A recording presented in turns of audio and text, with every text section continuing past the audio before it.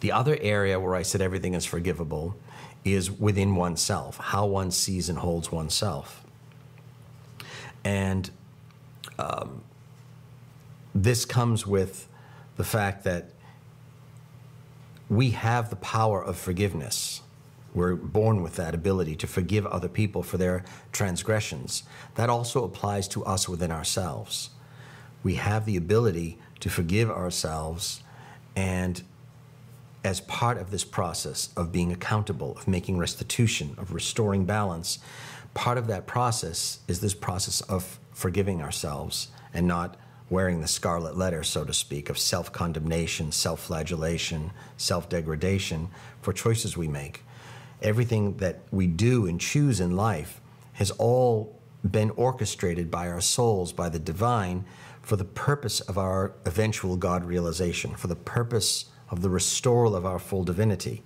Everything in the world is a test, is a lesson, is an initiation, a rite of passage for us to learn how to become greater love in every moment.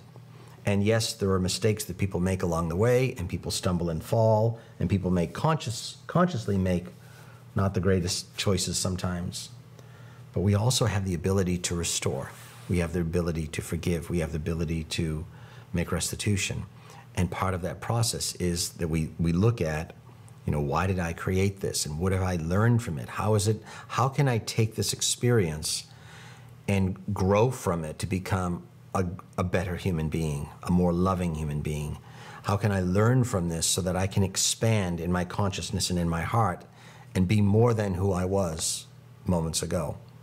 And in so doing, you expand and gift all of creation with the growth that you've achieved. So to condemn oneself repeatedly over a choice robs you and everyone around you and the whole universe of that expansion, which it was designed for in the first place. So that's what I mean when I say that everything is forgivable. And yes, it applies from stealing a pack of gum all the way up to murder and rape and crimes that people think are unforgivable. Everything is forgivable. And some people hold it with their piety, in their religions and religious practice. And I have to say, in all fairness, some of the distortions that most religions teach, and all religions have some level of distortion, there's this belief system, more so in certain religions than others, that God will never forgive you and you'll be punished and you'll burn in hell and all that stuff. That's not true or accurate and doesn't even exist.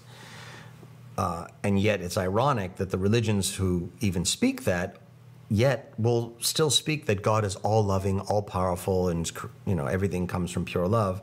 Then how would a God who is all-loving and all-powerful condemn and crucify and never forgive? It makes no sense. It's an oxymoronic pairing of phrases and belief systems, and one of them is not true.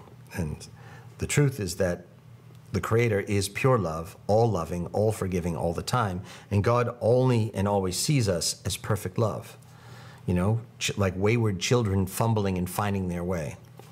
And just the way a parent who is the most beautiful, caring, kind, loving parent, you can take the divine personification and bring it down into the human level. Think of, those of you who have children, when you look upon a very small child, they break things, they make mistakes, they poop on the carpet, and they spill stuff on the floor, and you might have that momentary, and then of course you're just going to sweep up this child and love it because you see an innocence, you see a naivete, you see an ignorance. And it's in that same vein that the Creator looks upon humans bumbling and finding their way to become and restore their essence as true love, as pure love, that there's this tolerance, there's this constant forgiveness and acceptance. And paradoxically, it's not even really forgiveness. It's not that God forgives what we do, because in God's eyes we never erred in the first place. But humans like to think of it as forgiveness, so if that works for people, that's fine. But it's not even forgiveness, because true unconditional love is unfaltering, it's unwavering. It's not predisposed or preconditioned by the choices we make. It's unconditional. That's why a lot of people speak the phrase but don't really know what it means. Unconditional love means without condition. Nothing you could ever say or do would instigate, inspire, or tempt me or sway me to see you as less than perfect love and love you with less than all of my being. So if you can truly understand the concept of unconditional love, then that would help you understand that it's not that God forgives us of things we do that are less than loving, because the love is constant and unconditional at all times.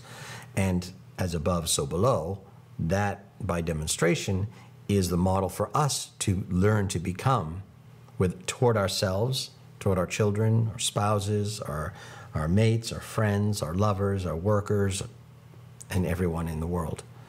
And as the world evolves and humanity as a species evolves into greater and greater frequency and vibration of love, then the human race becomes more and more of that. And that's why so many of the great ones came to walk in the world to demonstrate that. The Krishnas, the Jesuses, the Muhammads, the Buddhas, and myriad others who are not as well known. But there have been many to model that, the divine human. Good question. Thank you very much.